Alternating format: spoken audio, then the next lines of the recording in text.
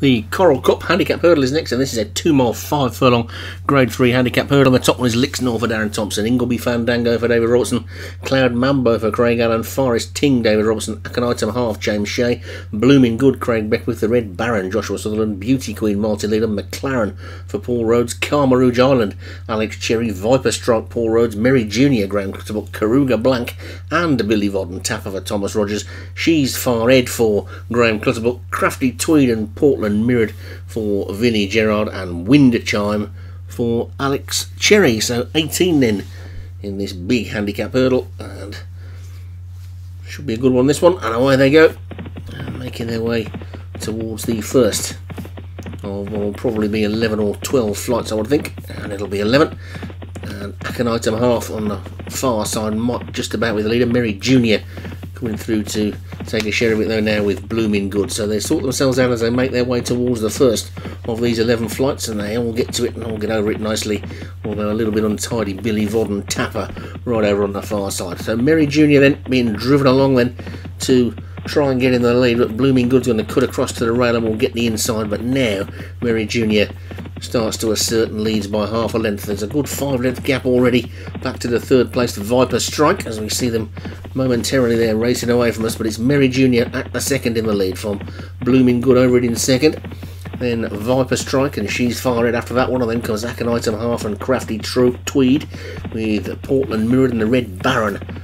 Next, the main body of the field are pretty tightly packed, but the leading pair are clear of them, and Merry Junior has now got a 2-length lead over Blooming Good is in second, and has a 2.5-length lead over Viper Strike, with She's Far Red on the near side in third. And then comes Akonitum Half and Portland Mirrored as they get over flight number 3, with Beauty Queen and Ingleby Fandango, the two who are out the back.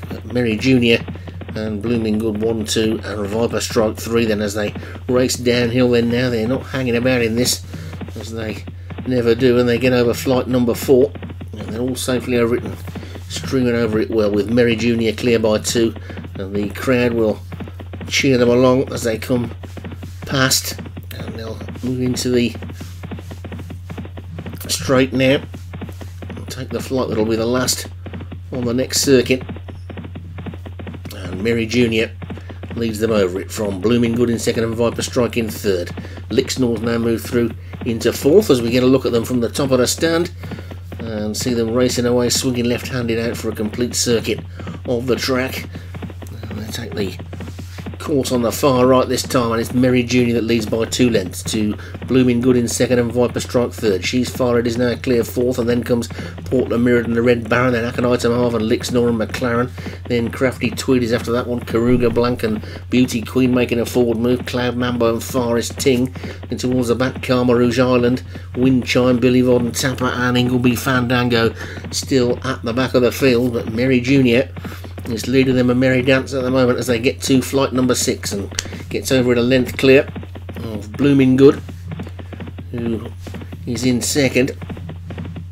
Viper Strike is poised ready to strike in third, then She's Far Red on the outside is fourth, with McLaren getting close on the inside, Portland Mirrored also close up, the Red Baron now trying to get a little bit closer as well. One or two of these starting to make their move to jockey into position to make a challenge at the business end of the races. We're well inside the final mile and jumping flight number 7, and over that one they go, and Merry Junior it is who's still in the lead by about a length to Blooming Good in second and Viper Strike third. She's Far Red now making a forward move around the outside in fourth, then McLaren and the Red Baron and Portland Mirrored and Lixnor, then Karuga Blank and Crafty Tweed and Akonitum Half and Forest Ting and Karma Rouge Island with Beauty Queen and Cloud Mambo, then a gap to the back 3 of Ingleby Fandango and Wind Chime and Billy Vodden Tapper as they take number 8, which they're all over. Wind Chime made a mistake and is surely out of it. Merry Junior though is still in the lead, but they're queuing up behind now, the ones that are coming through to challenge. The Red Baron looks to be going ominously well, also trying to cut through the pack and look for racing room is McLaren, but it's Merry Junior who's still in front from Blooming Good. She's Far Red, Viper Strike, McLaren and the jockey had to snatch up there,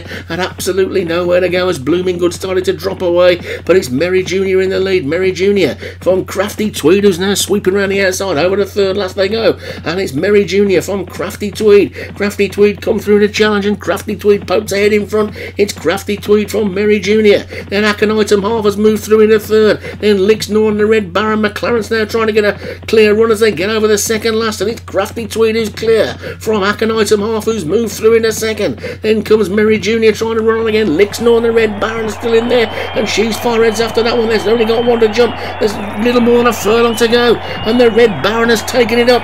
It's the Red Baron in the lead. The Clutterbuck pair are closing. They come down towards the final flight now then. And the Red Baron lands in the lead just in front of She's Far Red and Merry Junior. It's three of them heading bobs and then coming towards on heads bobbing. It's Merry Junior getting back up and Merry Junior's taking it. She's Far Red was second, then the Red Baron and Blooming Good and Aconitum Half. Beauty Queen ran on well, and well, Merry Junior looked to have been swallowed up by them, but came back to take it, and it's a 1-2 for Graham Clutterbuck, and that's the third race on the trot where we've seen a trainer take a 1-2, and that's